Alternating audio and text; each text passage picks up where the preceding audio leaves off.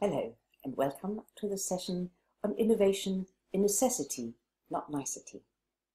My name is Bettina von Stamm, and I'm the founder and director of the Innovation Leadership Forum, through which I work with organizations to develop confidence to innovate, collaborate, and lead in the 21st century. I argue that while innovation has been considered important for a while, in the 21st century it has become an absolute necessity. So, why think about leadership in this particular context?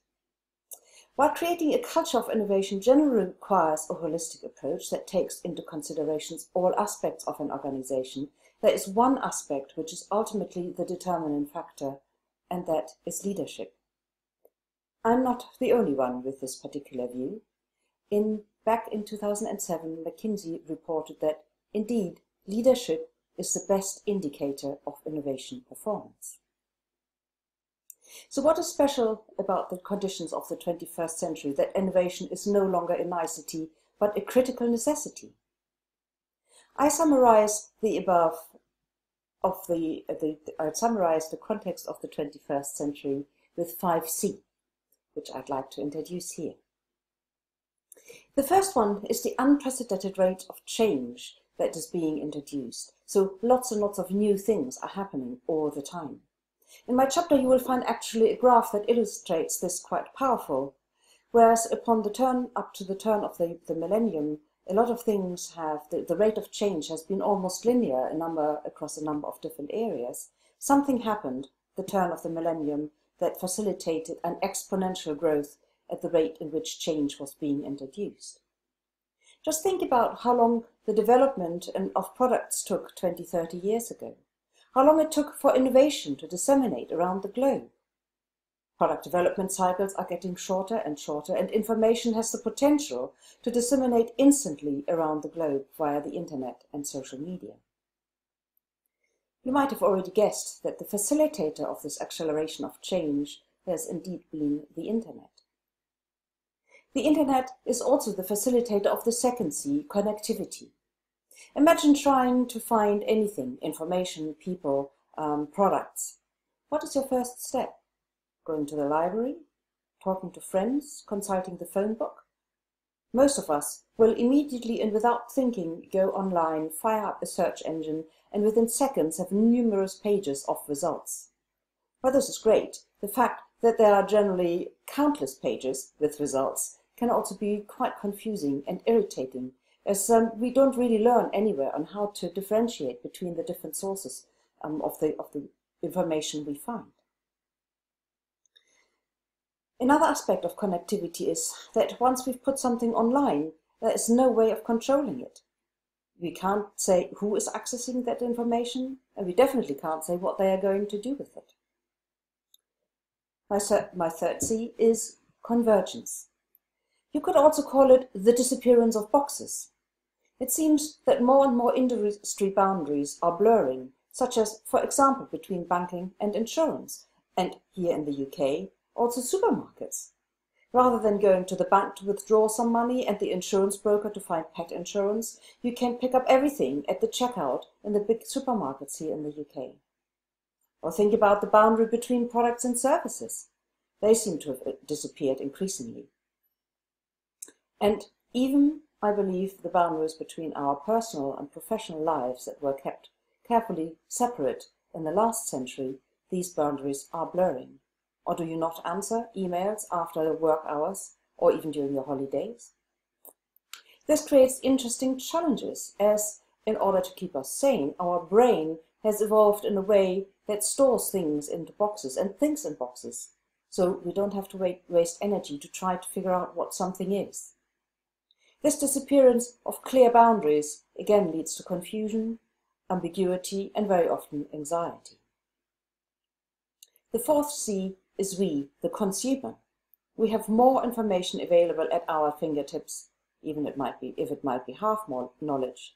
We are more demanding than ever, and we want to get involved in the products and services that we are consuming. And finally, there is the fifth C, the challenges that we as humanity are facing. Never before has the potential to damage and destroy so many been surfacing at so many fronts.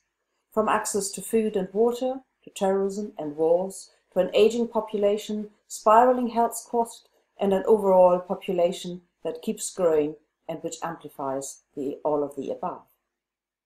So, if these are the drivers of the context in the 21st century, what is the overall consequence? In my view, the overarching consequence are levels of complexity as we have never experienced before. But I'd like to point out that there's an important difference between complicated and complex. If you look at this picture, this is a complicated system. The good news is, even though it might be difficult to understand, if I study it long enough, I can understand how it behaves, and most importantly, by understanding the past, I can predict the future with near certainty. I can even influence and change the system, and will still know how it will behave in future with near certainty. However, if you look at this system, this is a complex system, and it is an entirely different animal.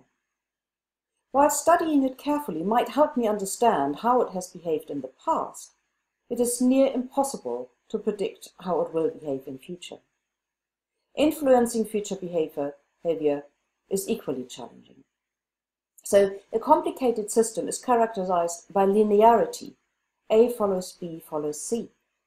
If this then is so, relationships in a complex system are characterized by interconnectivities and interactions that are very difficult to predict and influence.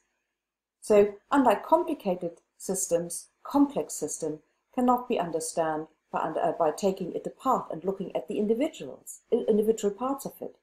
As the saying goes, the whole is more than the sum of its parts. So, if you buy into my argument that the 5 C's of the 21st century create a context with levels of complexity we've never experienced before, then surely that must mean that we need to rethink on how we operate. If the entire system in which we operate has changed, so must how we interact with it. I have identified 3 key necessities, as I like to call them, or 3 key requirements, which I believe are prerequisites that enable us to not only survive, but hopefully also thrive in a complex context. The first of these is concurrency. If the rate indeed at which change was introduced in the past allowed us to believe that change was linear, we have to realize that this is no longer so. And again, this means that if we were able to do things consecutively in the past, we now have to do them concurrently. The second one, it follows on from this necessity, because if we need to do things concurrently, then we must collaborate more. And not only with like-minded people, which is generally what we prefer. In order to survive in complexity, we need to collaborate with those who are different from us, which generally comes with some, shall we say, interesting challenges. And then finally, if indeed the rate of at which change is being introduced is faster than ever before, and the context is changing faster than ever before, then we need to innovate.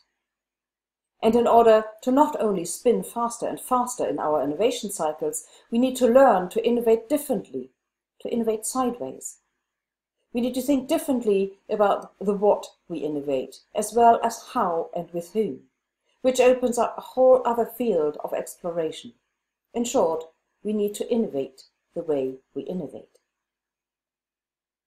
I believe that the biggest challenge to embrace the context of the 21st century and realize what is required is best said with a quote by Einstein. Problems cannot be solved with the same mindset that has created them, meaning that a shift in mindset is required. And I hope that we are all aware that changing mindsets is a rather tricky thing to try to achieve. In this particular context of the book Leadership and my specific context, Innovation, I really believe that one of the most critical things we need to achieve is indeed how we think, educate and execute leadership. We need leaders who are willing to delegate and empower. We need leaders who let go of the belief that they can control. Excuse me. We need leaders who enable their subordinates to be empowered. It's not just good enough delegating to people if the people haven't got the right skill sets to execute. And we need the kind of leadership that draws on the insights shared in the other modules of this particular course. That's it from me. I hope you find it useful, and I am looking forward to our online engagement. Till then, thank you.